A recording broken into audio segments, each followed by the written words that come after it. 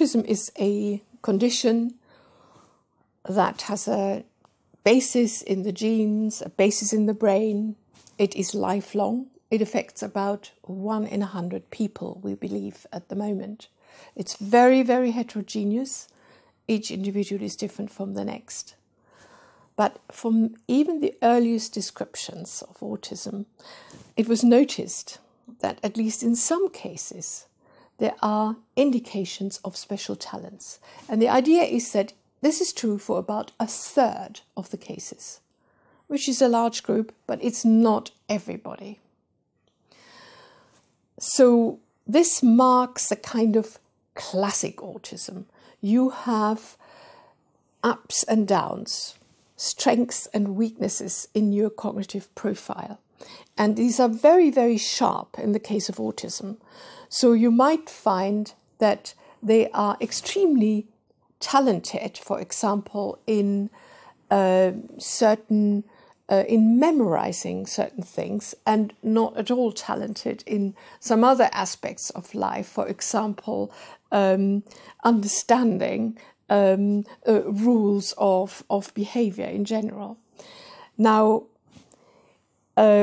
we tried to find out what on earth can allow these unusual talents to flourish when you might think the conditions are not really favorable.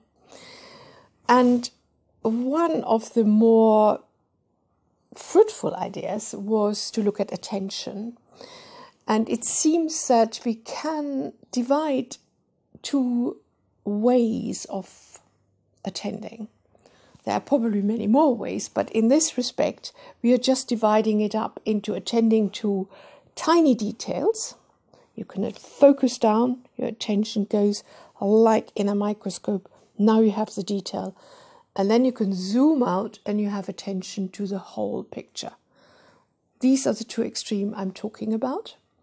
And the idea, the hypothesis, theory is that in autism, there is a preference for detail focus, a kind of stickiness. Once they've focused in, it's really hard to get the bigger picture, to zoom out again, which is something that, again, that we do without noticing.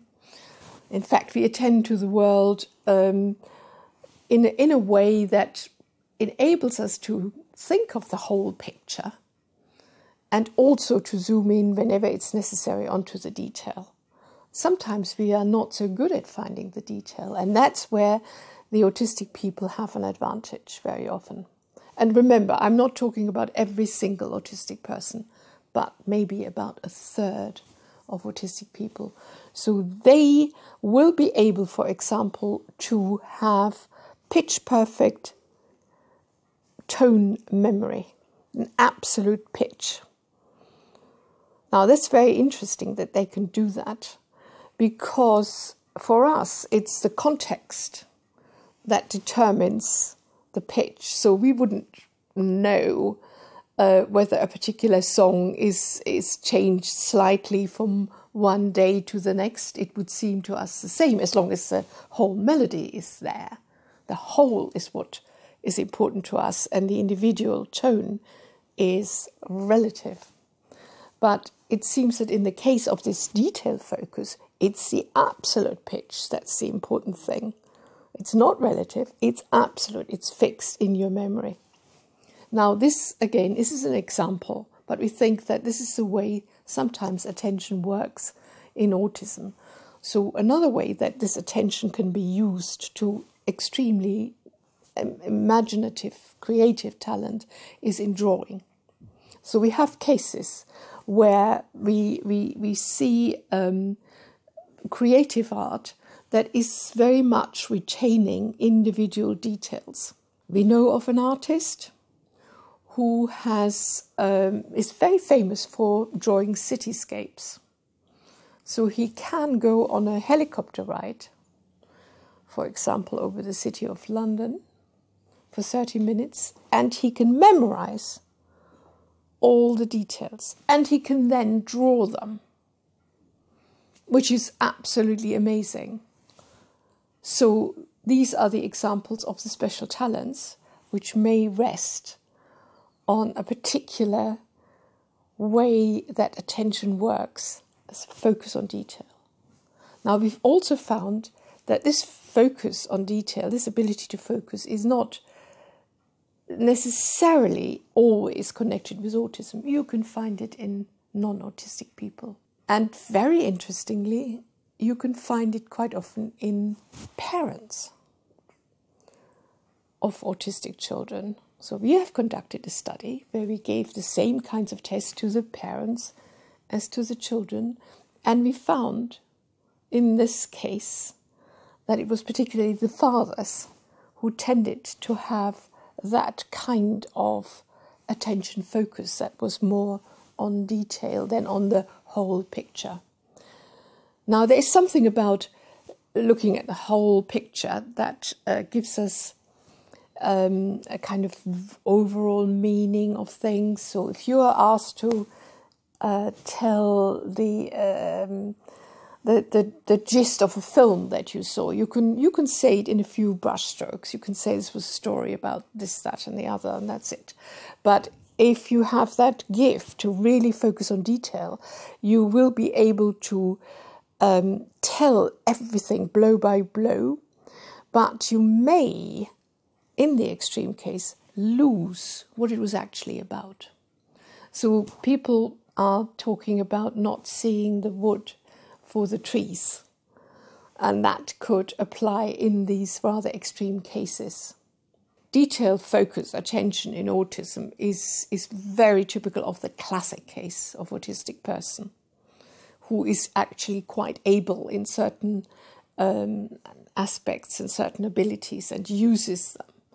But it's very, very different in different individuals, and you don't find it in all autistic people. So it's a particular cognitive style, a particular cognitive phenotype, which differs between individuals. There is a lot of research going on in this area. It has been a very fruitful topic in order to find out how, in fact, we extract meaning in general from the world, meaning in a sort of overall sense. Can we build up meaning from tiny detail? Probably not so efficiently. Can we miss a lot of things if you only look at the big overarching things? Yes, we can miss a lot of things. So there are trade-offs that are quite clear that we need to address and to think about. It's interesting that this different style of attention is distributed throughout the whole population. So you can classify yourself as a person who looks at detail. Are you a person who notices all kinds of little errors when you are proofreading a manuscript? Then you're probably on the side of the detail focus interest. Are you a kind of person who thinks that looks all right to me, I can't see anything wrong with it? You may well be on the side of the big picture, broad gist kind of people. So it's interesting to look at it in terms of possibly personality characteristics, and this hasn't really been done yet. There is a lot of work to be done here.